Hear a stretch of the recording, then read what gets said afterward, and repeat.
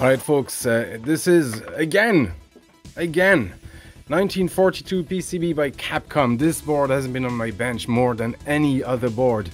I kinda know why. Looking at all the ICs here, I just see Fujitsu every second IC here. And I just wanted to run it for a quick test recently, and lo and behold, it's running, but it's missing all the text, all the score here that should be here, and one player, and here should actually be full of just characters and text and things like that, and it's missing. What's interesting is the 1942 is done with, it seems, character sprites, as in text sprite, probably being changed on the fly for the purpose of that one screen. Every sprite is working, everything is working. I'm not sure sound is working. Sound is working, but we got and it plays fine, unless some controls are screwed again. Button 2, button 1. No, we're working okay. But unfortunately, we're missing the characters. So I know that having a look at the schematics, the characters are sort of handled by this EEPROM here, and it's actually handled here. The sprites and the graphics, background graphics, are handled on the bottom board, but top board here normally has the character graphics. But where the mixing happens, I'm not sure. So I'm gonna have to look again at the good old schematics. All right, so I have here the mixer page. So it's the page. Well, it's where all the video signals are mixed into the output. So these are the output pins on the edge connector. It goes through these what is these? Are these RAMs? Palette RAMs. And this is the mixer chip. So we get the characters, we get the objects, and here we get the this SCR scroll. So it's the scroll bus. So there's probably an IC on another page, like something like this, that sends this bus into this. Actually, this is essentially our scroll ICs, these, and these go into this chip. So everything is mixed by this chip. So if I look at the character bus here, actually pin 8 of this guy goes to pin 13 here. Have I got anything at pin 13 at F8?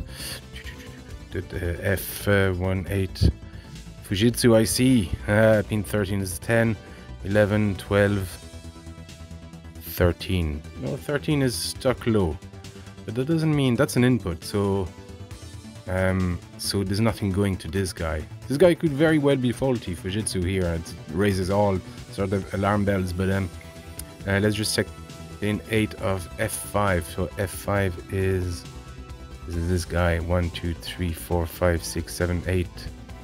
Okay, that's stuck low as well. So it doesn't. Let's just check the inputs then, because all this output depends on these 4 inputs. So, well, everything afterwards. F5 is here. That's stuck low. Actually, there's no inputs. There's absolutely no inputs coming from here. So whatever. There's nothing coming from that here. That means, that's what it means. You know, this there's no inputs arriving at this IC. That means there's no outputs coming out of this IC. Now, it doesn't mean this IC is necessarily bad. It just means there's no output. So we're gonna move to this one next. E5. So that's the one right beside, and we're looking at I don't know, 2, 5, 12, 15. Tell you what, 2. We should have something coming at 3 and something coming out at 2. Let's just check 3. Where is E5 again? 1, 2. Actually 3 we got something, but 2 there's absolutely nothing.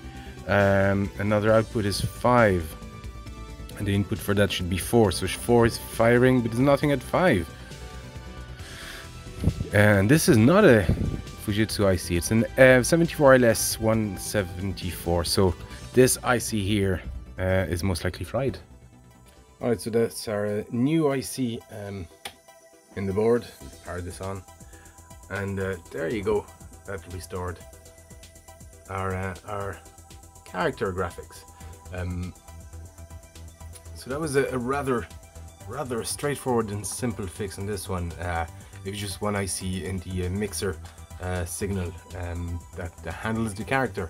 So not the final IC that handles everything, but the one that actually sends that signal to the mixer IC. Anyway, folks, I hope this was interesting. Again, quick and easy fix this time. There wasn't too much wondering. It was pretty straightforward once I identify which page actually was doing the mixing. Anyway, folks, thank you for watching. Don't forget you can find me on Facebook, Twitter, Instagram. There's a Discord server if you want to chat about more arcade and DIY stuff. There's a Patreon page if you want to help the channel, or there's the YouTube membership, and you can also find me every now and then on Twitch. I'd appreciate if you sub there as well. Folks, thank you for watching, and I'll see you next time.